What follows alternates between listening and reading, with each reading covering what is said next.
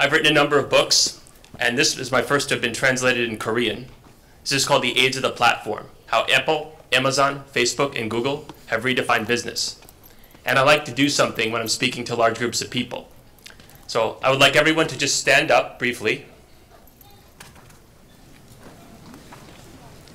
You won't be standing for very long. As I said, this is a little bit of an experiment.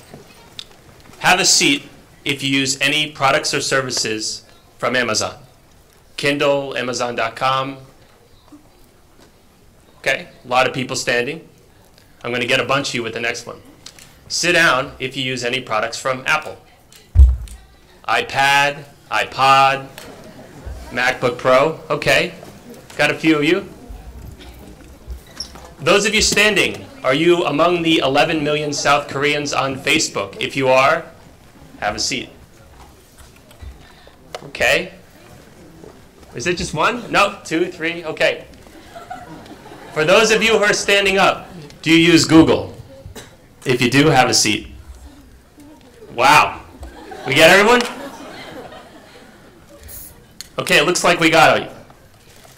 So I find it interesting, as someone who writes and speaks a great deal about technology, what's so interesting about these companies? And that's essentially this book in a nutshell. But today I'm going to focus on just two aspects of companies like Amazon, Apple, Facebook, Google, Twitter, social media, and cloud computing. By way of background, I live in Las Vegas, Nevada, and I get to write and speak for a living. I've written 5 books about business and technology. My new book will be out in early February of 2014 about data visualization.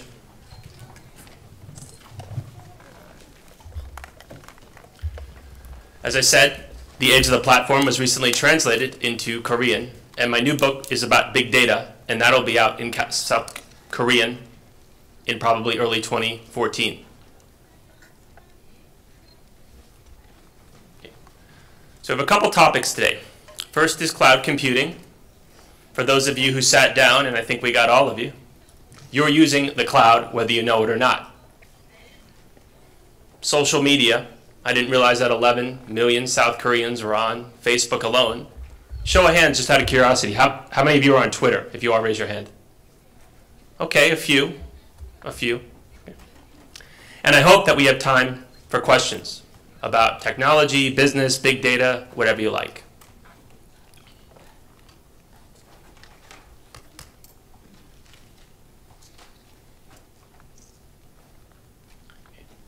First up, cloud computing. In reality, cloud computing has been around for over 30 years, but we're starting to hear a great deal about it now. There is a great deal of buzz about cloud computing, so just what exactly is it?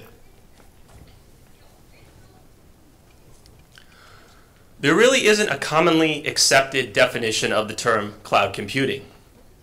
A lot of consulting firms, a lot of software vendors, a lot of technology talking heads like me propose different definitions of the term. And in my books, I really don't try to focus on the one right definition of cloud computing. The important thing is what cloud computing means to billions of people. And that is, you have the ability to access your data and your apps no matter where you go. I was listening to Jason's speech before about something like 90% of internet traffic being mobile related. All of that is possible through the cloud. I've been in Seoul, this is my first time here, for around 36 hours. And as I walk around, it reminds me a lot of the United States, because people are often doing this.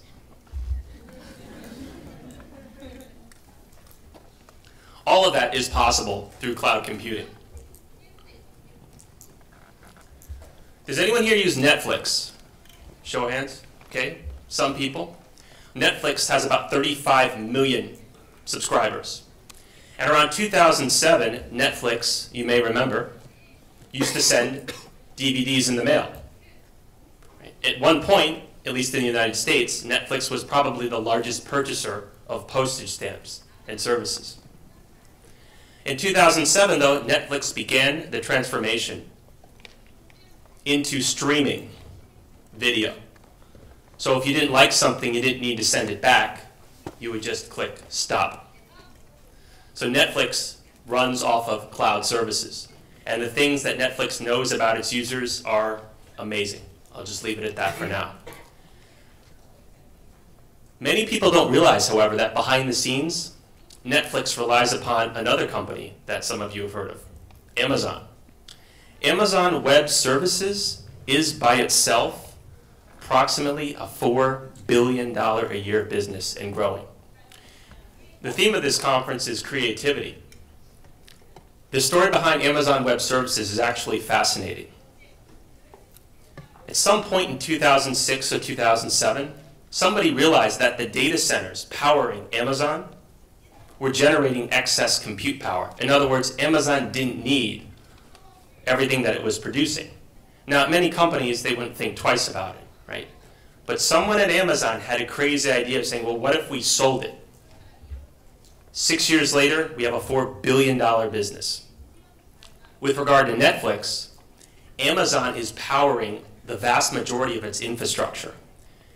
In December of 2012, in the United States and other countries, I would imagine, Twitter started blowing up with Netflix mentions. Netflix wasn't working.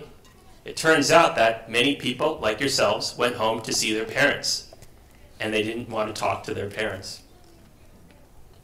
They wanted to watch videos. But Netflix was down. Netflix was down because there was a problem with Amazon Web Services. Of course, most people didn't realize that, but that reflects the extent to which Amazon Web Services has a foothold in the enterprise. As I said, many people are using it without even knowing that.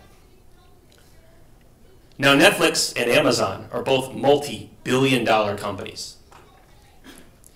So the cloud is just for big companies, right? Absolutely not. My third book is called The New Small: How a New Breed of Small Businesses is Harnessing the Power of Emerging Technologies. And in the book, I wrote about 11 small businesses, anywhere from 5 to 10 or 20 employees, many of whom used different cloud services. One of my favorite quotes in the book, in talking about creativity, is from the head of a law firm. And I asked him, "Who's your head of IT?" And he said, "I don't know, it's probably me today." That's not your average company. But the cloud enables that type of flexibility. What does a law firm really know about running servers, about databases? Probably not that much. Hopefully they know more about the law, right? And that's where lawyers should probably spend their time, not trying to figure out how to configure their systems and their email. And these days, most startups embrace cloud computing. In Las Vegas, where I live, in addition to many other cities in the world, there are many startups. Does anyone here work for a startup? Okay, a few hands. I would be shocked if those of you who work at startups have spent hundreds of thousands or millions of dollars buying your own infrastructure. It just doesn't make a great deal of sense. Which is really one of the main benefits of cloud computing. You're talking about a fraction of the cost. Many companies don't want to spend that type of money from the beginning. But if things start to explode and they need to purchase more compute power, it's a click of a mouse or it's a phone call. You don't have to call IT. You don't have to roll up your hands. It's become very easy for businesses to focus on their business. As a result, many applications can be deployed almost instantly. The impact and speed of cloud services is very difficult to overestimate. It used to take months or years to deploy applications. By way of background, I spent about 10 years as a consultant, going to different companies in mostly the United States, helping them implement systems. Most of those projects failed. They didn't give employees the functionality expected. They took longer than expected. They cost more money than expected. And I joke with people that if I didn't write my first book, I would have needed to see a psychiatrist. So the cloud allows companies to deploy applications faster. Does anyone here work from home? Show of hands. A few people? Okay. It's becoming increasingly common, at least in the United States, for people to work from home. Why? In many instances, that's because of cloud computing. 15 years ago, when I first started working in a corporate environment, you really couldn't work from home. You would have to drive into the office, even if you had to do something that took 5 minutes. These days, and as I write about in my third book, The New Small, certain companies are what they call distributed. In other words, people work from anywhere. When you log into Facebook, for those of you who are joining, you may notice certain features. You don't have to download anything, right? This isn't iOS or the latest version of Android. Those features just appear. Imagine if 1.2 billion users, although I don't really trust that number, had to download the same piece of software. Do you think Facebook would be as popular? Certainly wouldn't help. The cloud provides for incredible flexibility. Think about it. If you don't need to spend a great deal of money on an IT department, where could you spend that money? Maybe on marketing, maybe on new products, maybe on innovation, maybe, as Charles said, on failing faster and taking advantage of some of those things.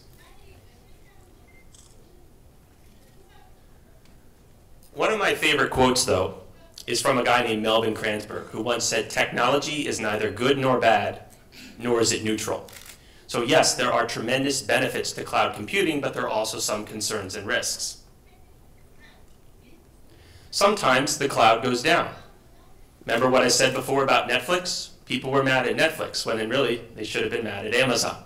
Sometimes that happens. There's no such thing as 100% uptime.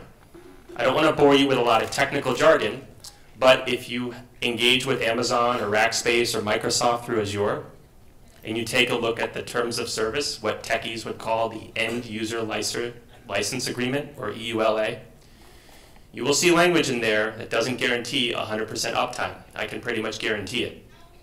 So sometimes there are issues with the system being down. Most of the cloud service providers that I mentioned are incredibly secure, but that doesn't mean that they're 100% secure. In fact, there is no such thing as 100% security, even if you keep all of your data on your customers, your employees, in a filing cabinet in an office. There could be a flood. There could be a theft. There could be a fire. So there's no such thing. Many organizations have deployed what they call legacy applications into the cloud. In my consulting days, I've worked on systems that were 30 years old and should have been retired 27, 28 years ago. There are ways to keep those applications live through the cloud, but they're not always easy. A company like Salesforce.com or Facebook or Google is web native. In other words, they were born when the World Wide Web existed. That's a lot different than if you have a 30-year-old application that was built on a mainframe. Is it possible? Yes, but sometimes there are issues with doing that. It's also important to think about compliance, at least in the United States. Just because you can put your data in the cloud doesn't mean that you necessarily should. Remember, you don't want to get the government and lawyers mad at you.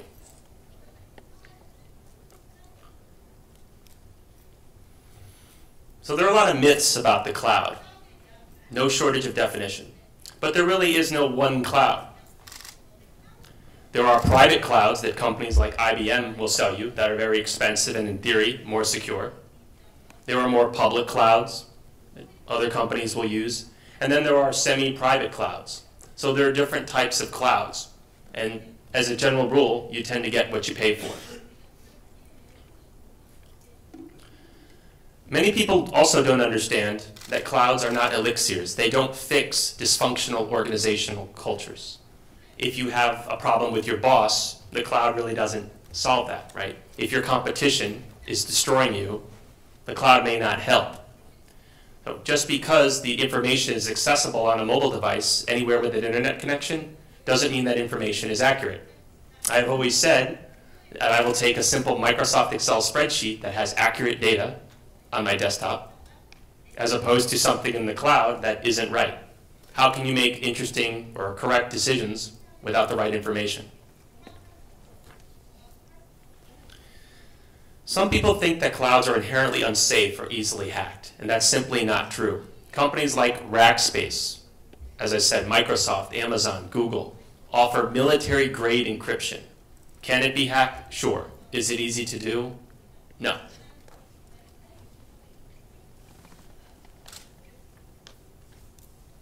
So all cloud providers are not created equal. As a general rule, you get what you pay for. If something costs only $10 a month, how can that company spend a great deal of money on security compared to a company that charges $100? Okay. Yes, there are limits with budgets. We all don't have as much money as we want. But it's important to consider these types of things when you're looking at different cloud providers. Again, clouds are not always up. There are 365 days in a year. If a cloud provider guarantees 99% uptime, do the math. That's 3.65 days that your system is down. Now, I don't know about you, but if my website's down for 20 seconds, I'm not a happy guy. So imagine having your business applications or not being able to access your data for 3 days or more. Again, clouds don't necessarily fix what's broken. Many organizations, at least in the United States, have experimented with cloud services, and they've realized that they don't save any money. Why? Because they don't replace anything with the cloud. They just add on to it. It's simple, but that's been a real problem, at least in the States. If you're spending too much money on something and then you spend money on cloud services as well, you're just spending more. And cloud computing is a fad, a complete myth. I wish I could predict the future. Unfortunately, I can't.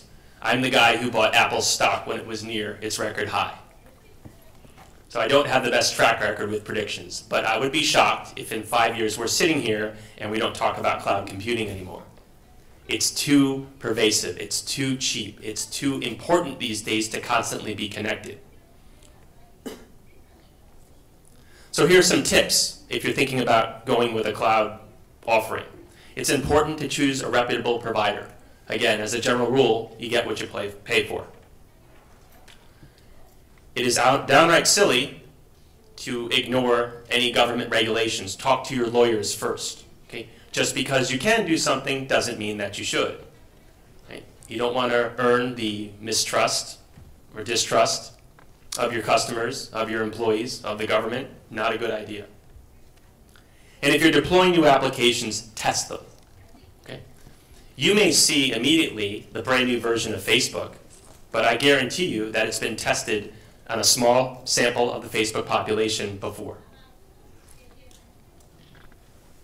It's also important to back up your data regularly. What happens if the cloud goes down and your company's launching something?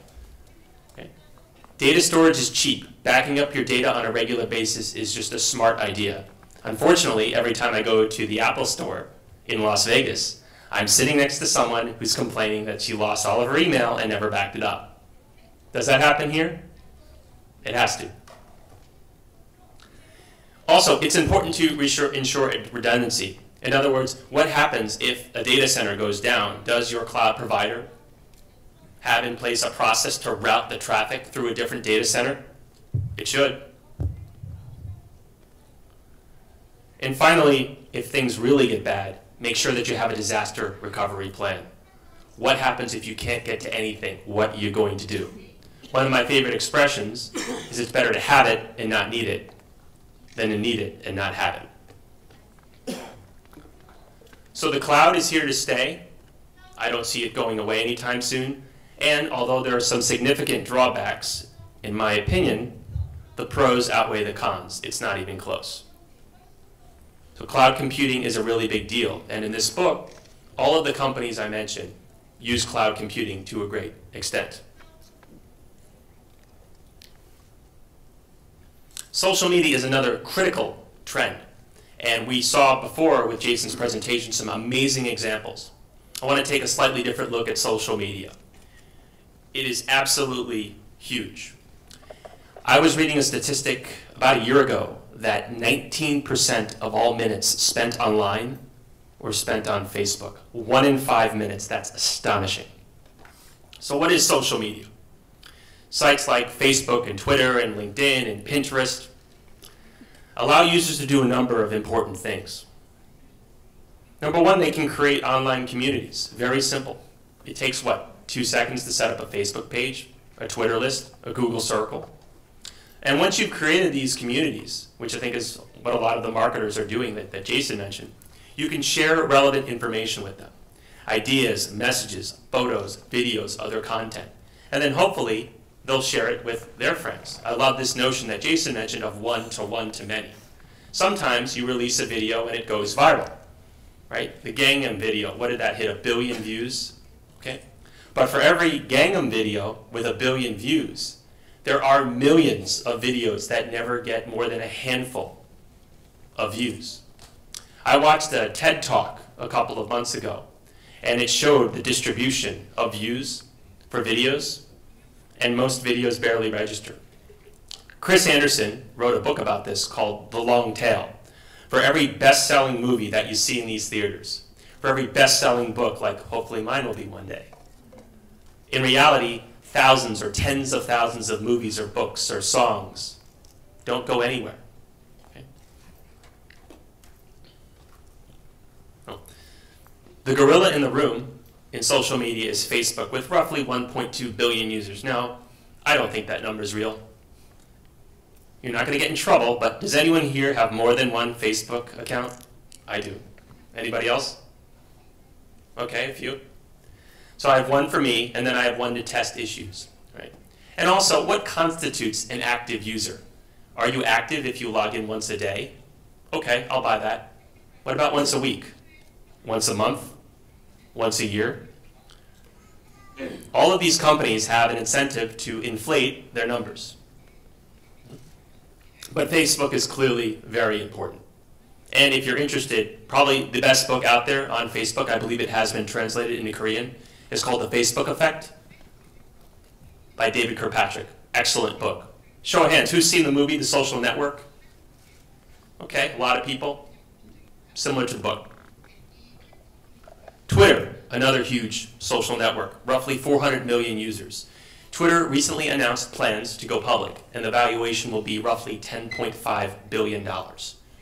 Twitter is incredibly powerful. And when we talk here about the theme of creativity and innovation at the conference, if you take a look inside Twitter, Twitter is remarkable in its use of people like you, its ecosystem, its users.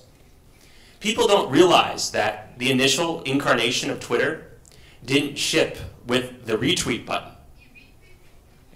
That came from somebody out there, someone named Chris Messina, who said, wouldn't it be easy to have a button that let me retweet something? Okay, that came from someone like you. Also, has anyone heard of a hashtag? Please say yes. Okay, again, the hashtag did not come from Twitter's management. It came from someone who said, there must be an interesting way for me to search throughout different streams and to see my favorite TV show or a political topic or my favorite band. So Twitter responds when people ask for things. LinkedIn, the world's largest social network. Is LinkedIn big in Korea? Show of hands. Who here is on LinkedIn? Okay, decent number of people.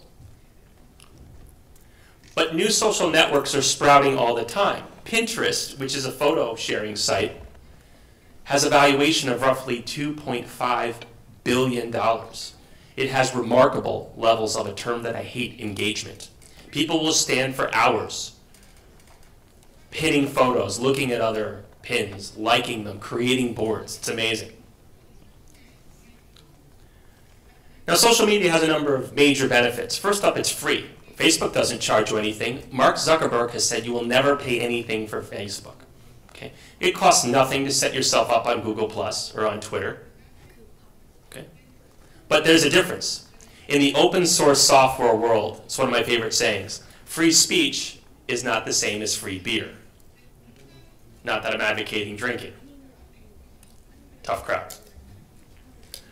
In other words, it doesn't cost any money to set up a Facebook account, but to hire the people to handle Facebook, right, is going to cost some money. As Jason talked about, content marketing is absolutely huge. And it's typically more effective than traditional marketing. No one likes to be interrupted when you're doing what you're doing, right? But what if you could learn something? What if you weren't really trying to market to someone in a traditional way? You weren't trying to get them to make a purchase right then, right there. With content marketing, through Facebook, LinkedIn, Twitter, Google+, companies are building their brands. They're establishing relationships with their audience. They're building tribes. Think about it. People are opting in. People are asking themselves, do I want to receive this information? It's not this grape shot approach of throwing the same message at everybody. I guarantee that not everyone here likes the same things. So what if I could find the people in the blue seats and segment them from the people in the yellow seats and the people in the red seats? With content marketing, you're able to do that. You can build tribes. Now, a lot of people, when I had you stand up, said you use Google, right? There are two ways to get to the top of the Google search results, which, trust me, is a very valuable place to be. Number one is AdWords. You basically pay Google, right? I will pay per click. I will pay for placement. Now that gets expensive very quickly. In fact, I think the record is around 10,000 US dollars to be put at the top for some very rare disease that when people search on, they almost always click for hundreds of thousands of dollars of treatment. So you can pay to play, as they say. The better way, I would argue, is the organic way. In other words, you post on the right way to market to people, and people find that post interesting, so they link to it, they tweet about it. Google elevates that naturally through PageRank. Wouldn't you rather be at the top of those results? Of course you would. That's why companies spend, in some cases, millions of dollars a year on SEO, or search engine optimization. One of the most underrated benefits of social media is the ability to listen, right? It's not a bullhorn, right? We're all talking about what we did last night, what we're having for lunch. That's fine. But if you're a company, you can listen to people. You're not happy with your customer service. You broke something. You don't want to call an 800 number and wait on hold. Listening to customers, listening for trends is a huge benefit of social media. And you can respond in real time. Not too many people like it when they tweet something and that tweet is ignored. And by doing this, you build loyal customer bases. Now, if your internet goes down, which has happened to me a few times, and I've tweeted at Comcast or Cox Communications, those are companies that provide my internet, just the fact that they acknowledge me at first is huge. If you ignore me, and there's an example of ignoring people a little bit later in the presentation, you wind up earning the ire of your customers. You make them angry. And because people have a bullhorn now, and Twitter followers and things blow up, you really don't want to make one person mad, because that person can make other people mad. Concerns and risks. Here's a story of what not to do with social media. And I don't have the video, it's about 4 minutes long, but around 4 years ago, a Canadian artist, guitarist named Dave Carroll, who was in a band called Sons of Maxwell, was flying on United Airlines. And he brought his guitar with him. And his guitar wouldn't fit in the overhead. Anyone here play guitar? Just out of curiosity? Not too many. Okay. So he gets to the luggage room, and he picks up his guitar, and it's smashed right through the case. Dave Carroll just wanted a new guitar. He felt like the airline was at fault, and I would agree. So he called 800 numbers. He wrote emails. He wrote letters. Nothing worked. So what did he do? He bought a new guitar. And he wrote a song. You know what that song was called? United Breaks Guitars. That song received over 4 million plays. It went viral. Do you think that the people at United were upset that they didn't respond to Dave Carroll sooner?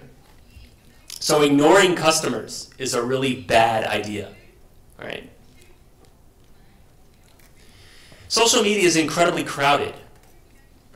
There are hundreds of millions, I would imagine, pages on Twitter. A blog gets started about every 30 seconds.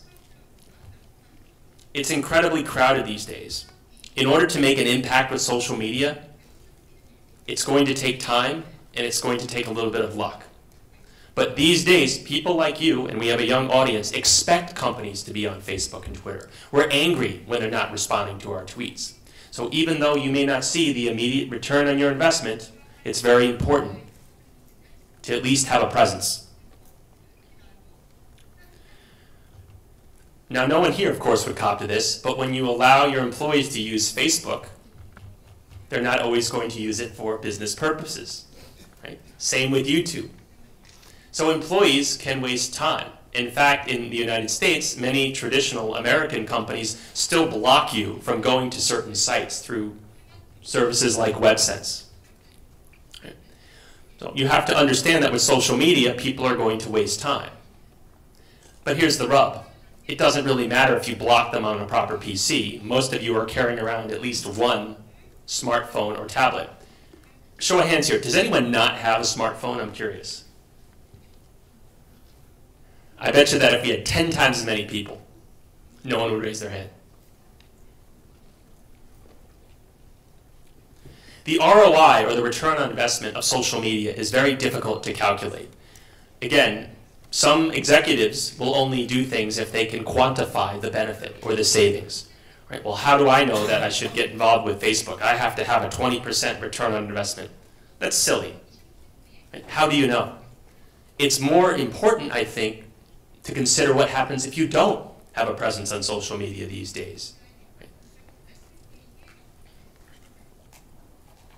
So what are some myths? Social media is easy. Sure, it's easy to start a Facebook page or to start tweeting, but doing it right actually takes some time and some thought. I am astonished in the United States how many companies don't understand some of the basics of Twitter. In fact, on my website, philsimon.com, I wrote a post called Maybe I Am a Social Media Expert. I completely agree with Jason. There are many people out there claiming to be social media experts. I don't even know what that means. But when I think about the companies that don't understand what a hashtag is, or if they tweet about you, they won't use your handle. It's just basic stuff. So many companies don't do social media particularly well. They jump in, they write a blog post, they expect the world to come coming to them. They don't, and then they give up because social media is a failure. It's not easy, it's not short, it really is a long-term effort. Also, the world is not waiting for your blog.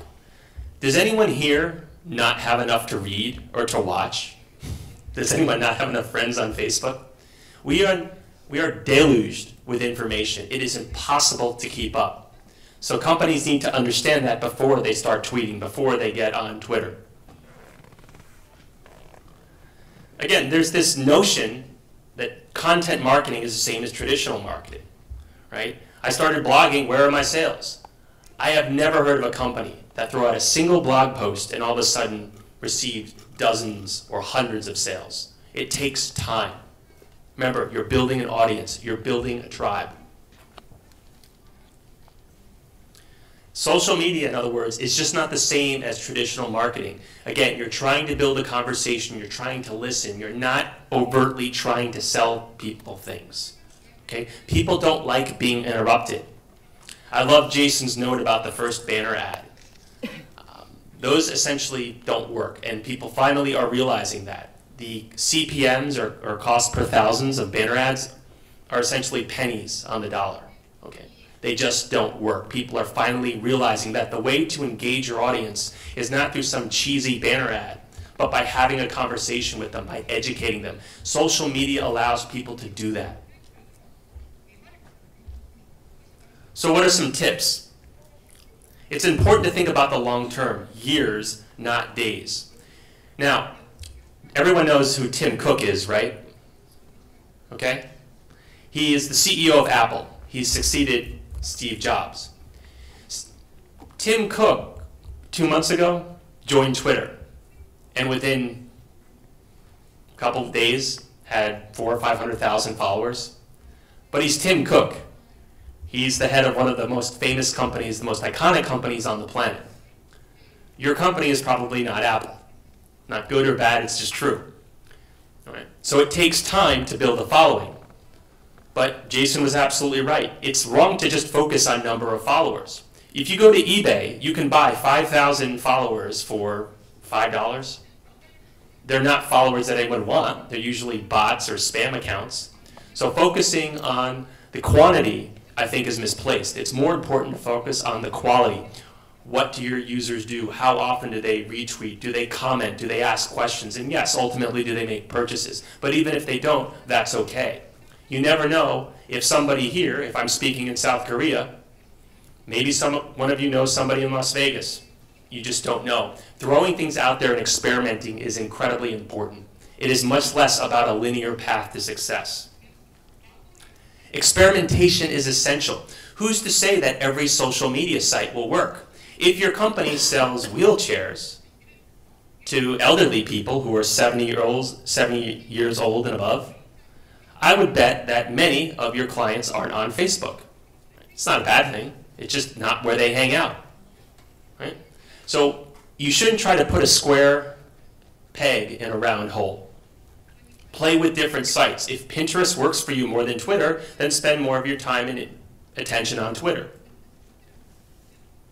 It's important to participate in conversations. Particularly on Twitter, you have what they call tweet chats with a hashtag. And smart companies realize that they should go in there not to try to hijack the conversation and to sell things to people, but to really understand what's going on and contribute. It's not terribly difficult to find out more about a company, right? One mouse click. As I said, it's important to respond to customer complaints and concern immediately. That United Airlines breaks guitar video, again, went viral. If you ignore customers, they tend to get irritated, and you don't want that. You want them to participate. If there's a problem, think about the data that customers can generate. If 1,000 people tweet that their internet is out in Seoul, maybe there's a larger problem. Would that information help the internet service provider solve the problem? Again, it's potentially valuable information. So to conclude, and then we'll take some questions, social media represents a new way, not only for organizations to connect with their customers, but for governments to connect with their citizens. And here's how you connect with me. It would be silly for me not to be on social media since I just spoke about it. But here I am at Twitter and my website. And I want to thank you for your time and answer some questions.